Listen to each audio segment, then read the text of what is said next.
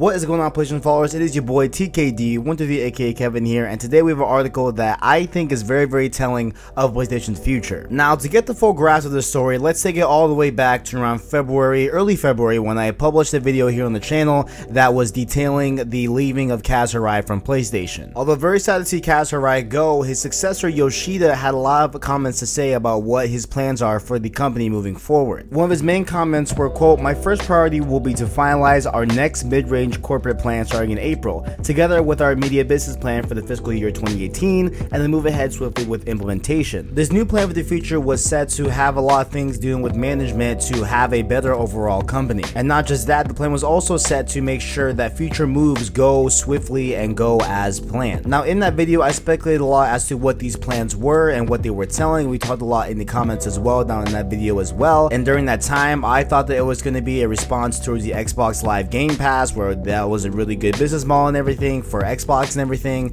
and maybe they were looking at having a way to somehow compete with that. But I think this latest article definitely has our answer for us. As April 1st approaches, the big day where all the changes are supposed to be set in motion and the plan is supposed to be set in stone, they have taken a moment to officially reintroduce and recommit to a big thing that a lot of people are talking about in the game industry, and that is first-party franchises. It is said that Sean Layden, who will act as a chairman of World War Studios for Sony, will, quote, "concentrate his focus on providing platform-defining content for the company." Along with that, they have a, quote, "mission to create and develop the most attractive and powerful first-party titles has become more important than ever." And really, you know, reading through this article and seeing it on my feed, I did find it a little bit odd that they would be saying this, just because, you know, when you think of PlayStation, you think of their exclusives. You think of Last of Us, you think of Uncharted, you think of Horizon Zero Dawn, you think of Killzone, you think of all of their massive, huge exclusives on the platform.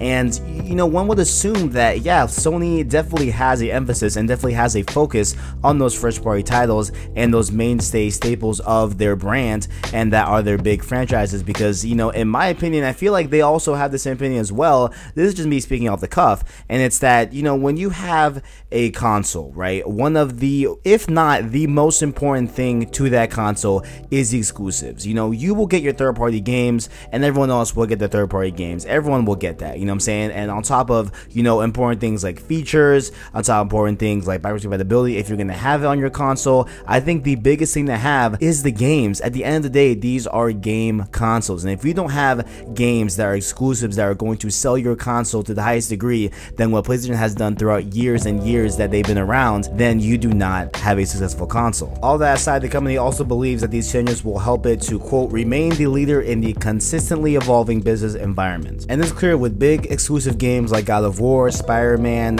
Detroit Become Human, and Days Gone, is that Sony and PlayStation definitely do care about having an exclusive, and definitely do care about the quality of their exclusives, and that's very important here. And it looks like they will not be changing their pace here moving forward after April 1st, when all these changes to management and changes to all the company across the entire echelon of PlayStation comes to fruition on April 1st. So that's been my time here on this video. Make sure to let me know down in those comments below, what is your favorite PlayStation exclusive? Are you relieved to hear this news coming out of PlayStation? Let me know all your thoughts down in the comments below. And make sure also, while you are down there, to check out our description, where you can find our Instagram, Twitter, Snapchat, all the good stuff, where you can find us in there. Actually, we don't have a Snapchat. Should we make a Snapchat? Let me know in those comments below. You know what? Comment keyword of the video for today. You know what? Comment down below Snapchat. Let me know what you want our Snapchat to be. What do you want to see on the Snapchat? If we make one, who knows? Let me know down in those comments below. If you enjoyed the video, make sure to leave a like on it as well, and make sure to stay subscribed for all of the latest and greatest in PlayStation. You know what? If this video gets 250 to 500 likes,